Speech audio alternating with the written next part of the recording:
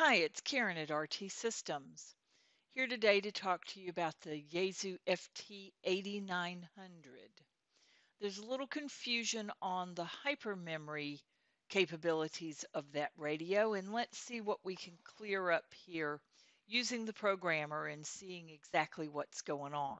I have the programmer here on the screen, and I have a picture of the radio, and I want to talk about the fact that you have a left and a right display. The left display will do 2 meters, 440, 6 meters, 10 meters. I think it does the 350s and the 800s also.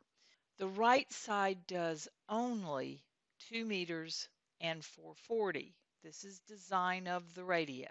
So if you have the double display on, which you don't have to, you can have something else displayed on the right side will only work your 2 meter and 440 frequencies or work your 2 meter and 440 VFOs. Hypermemories are accessed with these buttons around the face of the display. We've got 6 of them, 3 on each side. And we're going to talk a little bit about setting some things up so if you happen to accidentally bump one of these buttons, you won't think that all is lost. Because it's really not. It's just a matter of pushing another button and going back to where you had that configuration. We're going to talk about this set button right here. It's not labeled, but it is your set button, and it gets you into your menus on this radio. That's a little about the radio. Let's close this because this picture is not a part of the program. This is the RT Systems program. Notice you have one bucket of memories. When you have one bucket of memories, they are displayed on both the left and the right side. Now, like I said, that radio only does 2 meters and 440 on the right, and it does all the bands on the left. So if I put in frequencies,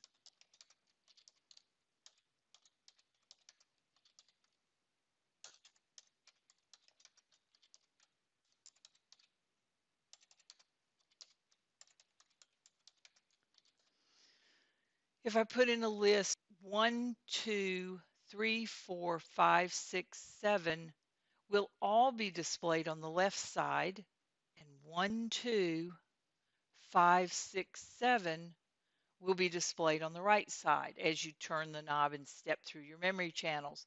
The radio will just skip over 3 and 4 on the right side because it's in its design. Limit memories. Limit memories are a scanning function. Then we have the hypermemories. Hypermemories are not more memory channels. It's kind of a strange term. There's been some confusion about it since the radios came out. They are a configuration for using these memories. So everything's based on the frequencies you put in your memory channels. The hypermemories are different configurations for using those memories. Notice not much is changing as I'm clicking across the bottom here. Let me go off on a side note here real quick. One other thing you need to know if you're using hypermemories. We're going to go to Settings, Radio Menu Settings, and this setting right here, Hyper Right. What this does is when set to manual, you have to push a series of keystrokes to resave a hypermemory configuration. With it set to auto, if you're in your hypermemory and you memory tune off of a channel or you change a VFO, that will be a permanent change when you leave and return to that hypermemory. It's set to manual by default when we program the radio. We recommend it because then you have control in what you program here, and it won't change on you automatically when you just make a few little changes on the radio. Back to what's on this screen. The frequencies you see at the top are VFOs. VFOs are volatile memories because as soon as you turn the knob on the radio, they change. Now in hypermemories, there kind of is a one-touch return to it. You could go to Hypermemory 2 and then come back to Hypermemory 1 on the radio, and it will return to the frequencies you have programmed in here as long as HyperWrite is set to manual. We've got 10 meters, 6 meters, 2 meters, 350 band, 440 band, and 850 band on the left, and 2 meters and 440 on the right. They have everything about them that the memory channels have, so feel free to use them here. You might want to set up your parade frequencies that you're going to use. Put them in Hypermemory 6, and then once a year you just press Hypermemory 6 and you're automatically on those frequencies. The most important thing is to set the radio to memory on both the left and right. Now, notice the left can be on memory, the right can be on VFO, home, or memory. So you can get a lot of use out of the left and right sides of the radio, having them do completely different things. They act fairly independent of each other. As far as the bump the button and not know where you are, what happens is you bump the button and you go from being in memory mode to all of a sudden being in VFO mode, and you think you've lost everything. All is not lost. It's just hiding in the background. So the first thing we're going to do is we're going to change all of these. So if I do bump a button, I'm at least still in memory mode. And since we had a reason for using Hypermemory 6 in VFO, we're going to leave it in VFO. Let's go back to Hypermemory 1. DTMF number, that is when you set up DTMF channels in your settings,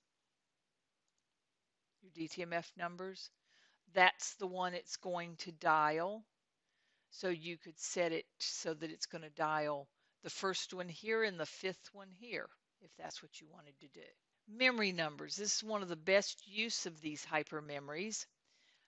If you use repeater on channel 5 and you listen to the repeater on channel 11 going to work, and you listen to the one on channel 500 and channel 300 coming home from work, why do all that knob turn into change to them?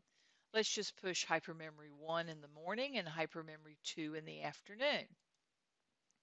The rest of the features that you can configure separately 6 different times. VFO, when you press that VFO button, this is the band that it will be in. Notice the right only has 2 meters and 440.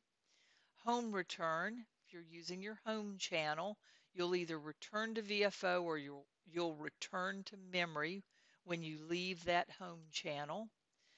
Auto repeater split can be turned off if you want to tune manually. Auto AM is for receive. VFO tracking is for satellite work. VFO band edge cycles back through the same band or steps to the next band. Menu number. This is what I was talking about with your set button.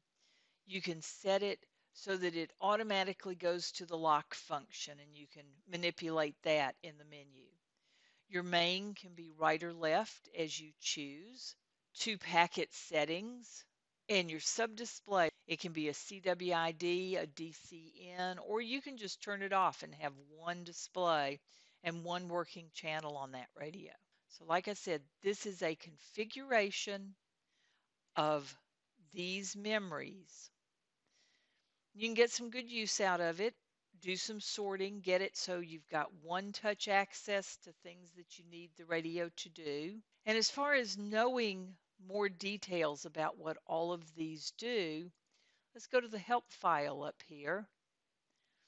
And we have programming memory channels, regular memory channels. This will tell you everything about what's on that memories tab. Anything in red is like a gotcha. It caught me when I was working with the radio, writing the help file. And so I put it in red so maybe it won't get you. We have hypermemory programming. I have a whole section on it. I talk about the fact that the top are VFO memories.